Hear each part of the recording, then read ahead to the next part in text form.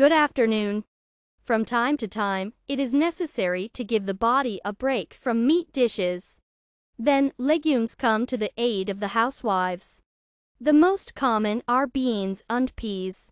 The beans are ripe, so it's time to cook lobio beans in Georgian on the stove. Lobio is a hearty and very tasty dish. The recipe from the category Georgian cuisine and consists of 8 cooking steps.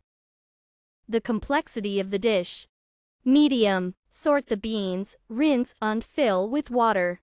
Leave the beans soaked until the beans are soft. Rinse the beans, put them in a saucepan and cover with water. Put the beans on the fire. Chop the onion and fry until tender. Place the toasted onions in the cooked beans. Cut the greens. If you like coriander, be sure to add it to the lobio. Add salt and seasoning to the lobio.